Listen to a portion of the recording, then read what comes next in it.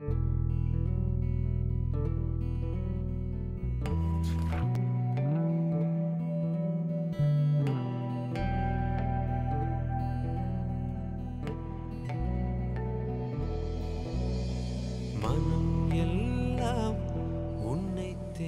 Nina, Hey, how are you?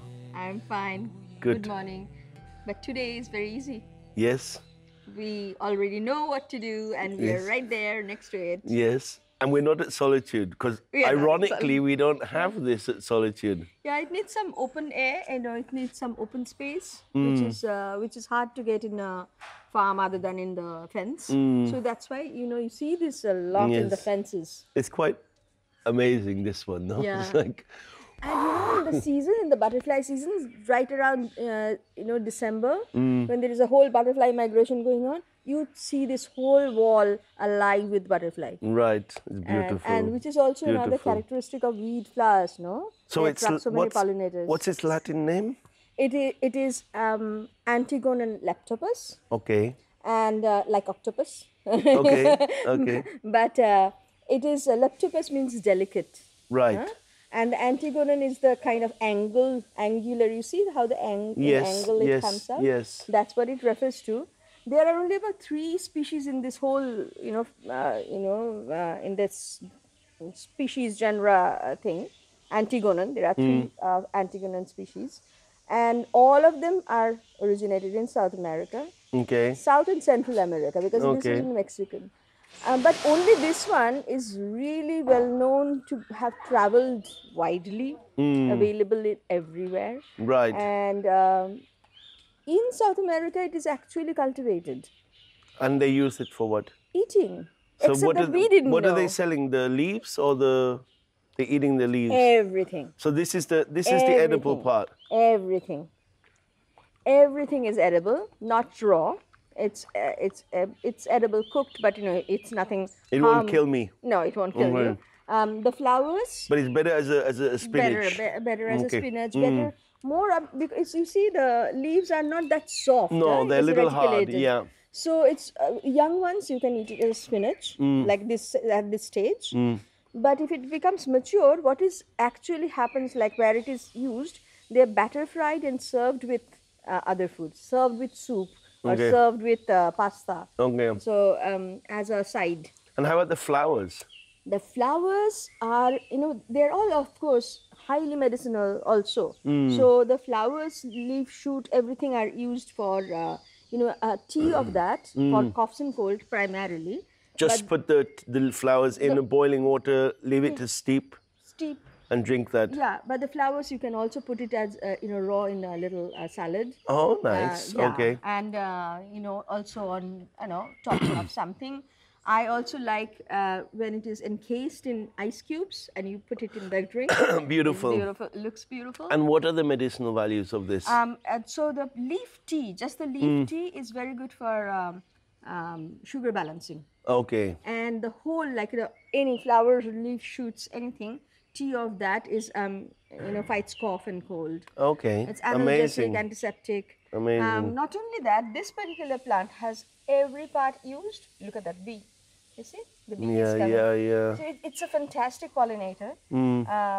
So the roots are also edible. Okay. I've read that it is even the raw is edible, but it's nobody quite knows because these are lost knowledge. Lost knowledge, yes. So, but the roots are actually cooked and can be eaten because it is called noxious weed. You see, people are so interested in getting rid of them. So yes. if you really so they want give to a get sort rid of a bad label to it. Yeah. But you can't get rid of this. Yeah, that's what. So if you really want to get rid of it and uproot, you can still eat the root. Right. The seeds, for example, these are buckwheat family. But there's some seeds here, look. Yeah. So Look these are here. buckwheat family, which Acha. means it is definitely edible seeds. So the seeds, once you roasted, winnowed, and ground. Yeah, it looks very similar. Yeah, that flour is actually Edible. flour. Acha. It used to be eaten, and I wondered why it is not really caught on everywhere. It used to be the indigenous food of the indigenous people Okay. who lived in the Baja California area, Baja Okay. California and Mexico. The somehow Native Americans, Native they're Americans. right. So when that culture kind of went away from the traditional lifestyle, this knowledge also kind Well, of went away. it was destroyed, we can say, Right. genocide. Yeah. that Let's that not, that knowledge also went away. yeah.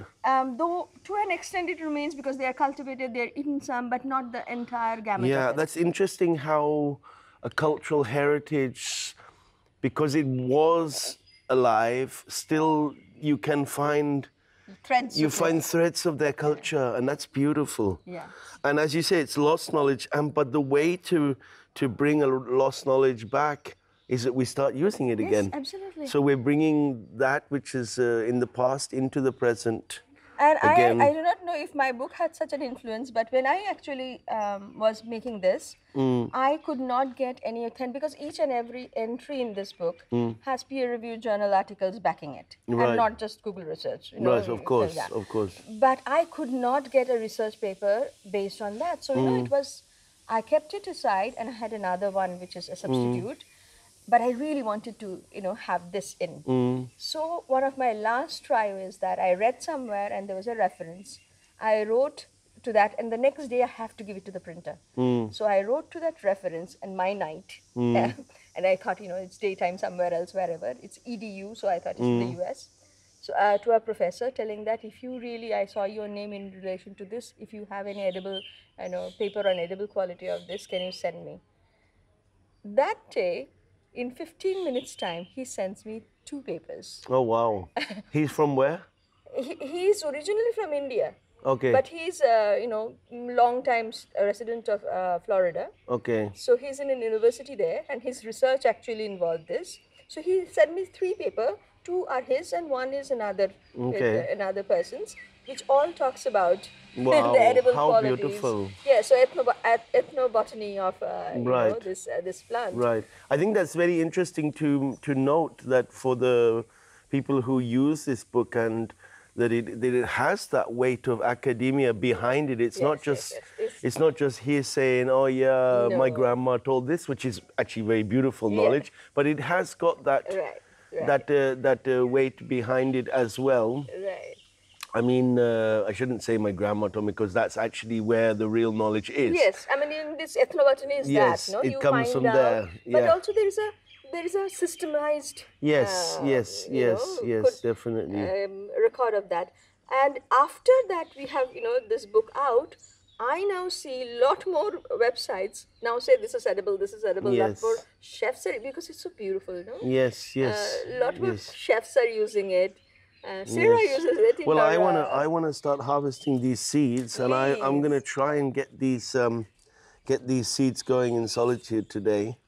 Let's see if I can make them work. All you need is a little bit of cutting. It's I- excellent in cutting. It will just come on its own. Yeah. Nice. It's one of the thing is that these seeds float. Okay. So apart from being, it's a very light, very easy to germinate. The seeds also float. So and the animals and the birds and everybody likes it. So the germination and the propagation of it is like Too taken easy. care of. Right. Beautiful. And the mother from Sri Aurobindo Ashram, Yeah. which is our founder of Auroville, she has called it Harmony, Harmony. which is a beautiful Yes. name. And for something that's so prolific, Yes. that's a Yes. that's a very auspicious. And it's good to have it here, a whole wall of it in the center of administration building. Yeah, beautiful. And it's such a pretty one that that's why it's first in the book. Like there's the first in the book. Yeah. Oh, I love how they've done the pictures. Yes. Very nice. So it's very very characteristic of these leaves. You see, that's very reticulated. Yes. Looks wrinkly, looks very hard, but it is not. I mean, it's pretty soft that way. But I have now know that several people have started eating it. Yes. Because it's easy to collect, even if you don't have any plant Oh, I at know your home. people who eat it. Yeah, Definitely. so- In this community, their sonship, they in the cafe, in their restaurant, in their canteen for the residents, they use it regularly. Yeah. Wow, nice. So here we go. Yes, there it is. So the roots with nutty flavor, cooked. Seeds as flour, once roasted, winnowed and ground. Nice. Yeah. And the flower tea in fruit soup, batter fried. In soup also it looks very nice. Some of the Thai soups incorporates, because Thai soup has a tradition of using flower in their soup, no? Jasmine and this thing. So they use the flowers a lot Okay. in their soup. I kind of thought, how come, it's used in South America, it's used in parts of Africa. How come it just skipped a whole continent and went to Yeah. subcontinent and Strange. went away?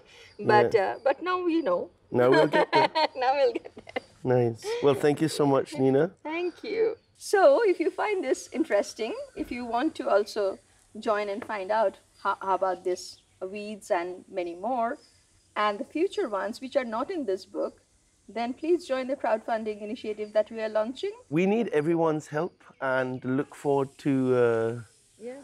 to hearing from you all. Thank you very much and see you in the next video.